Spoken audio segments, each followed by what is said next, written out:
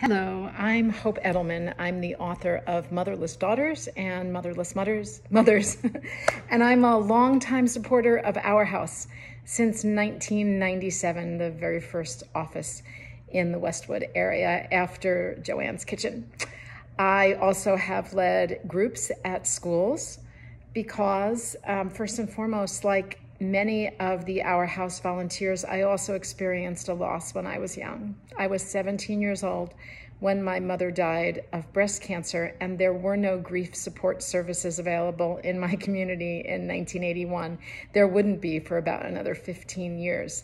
So it's been my great honor to be able to offer some of these services to children through Our House and to women through my own work, and also to men and women in my next book, The After Grief, which is coming out in October. It's going to be my 8th book because I went on to become a writer. So I'm going to talk with you just a little bit about how the writing process can help us process our grief.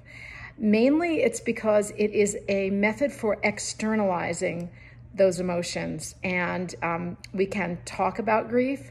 We can express it through bodily movement and physical exercise. We can let it move through us through artistic expression, like dance or painting, and writing would also fall into that category.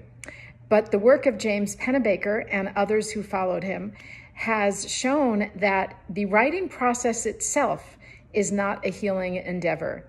In other words, if we just vent our emotions on the page, it doesn't necessarily help us that much. In fact, we may even feel worse and be worse off after we're done.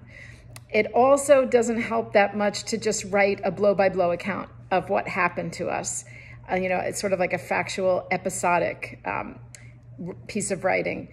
That's not particularly helpful either. But what does appear to be helpful, and when I say helpful, I mean helps the writer feel better, but also has positive somatic responses later, like, for example, go to the doctor less often, is when we write about what we think about what we feel and how we feel about what we think.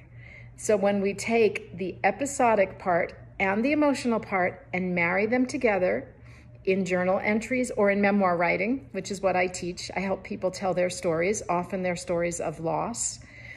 It appears to be very beneficial to the author, emotionally, psychologically, and I believe spiritually, because I think writing is an act of faith. We are taking an idea from our head and we're making it into something tangible that we can share with others. It requires courage, it requires perseverance, and it does, I believe, require faith. So I am a big advocate of writing down our stories, whether it's just for our own purposes or to share with others. And I'm a huge, huge advocate of bringing the social component back into grief, where we share our stories with others as participants in the Our House support groups do. Thank you.